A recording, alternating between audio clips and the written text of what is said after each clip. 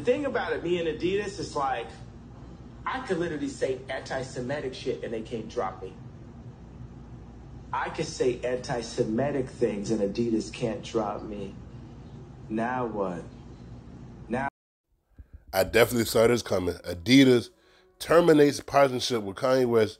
The company is prepared to lose $246 million. Of course, it's over his anti-Semitic comments. Not the black comments, just the anti-Semitic ones.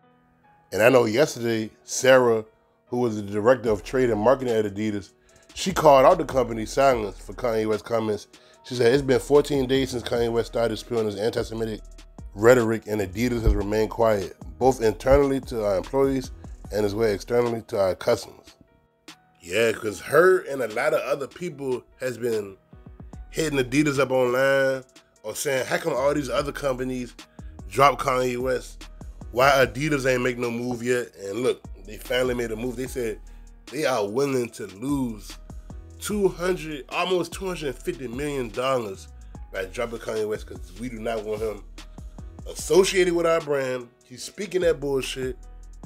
Just go ahead and do your own thing. And I know earlier this year, he was on Instagram ranting about them doing secret board meetings without him, or I know one time he was saying that they were stealing his ideas and putting it on the market without him knowing. A whole bunch of shit he was ranting about. But now, you got some other shit to rant about now because you ain't got nobody working with your ass. Not the music business, not your clothing partners, not Adidas, not Gap.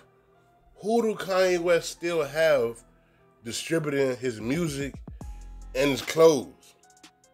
He don't got nobody holding his money. They are literally canceling him one step at a time. Now, I know it's not over for Kanye West yet, because he could still sell the shit himself. Long as his fans and his followers ain't cancel him, he still got a chance to redeem himself.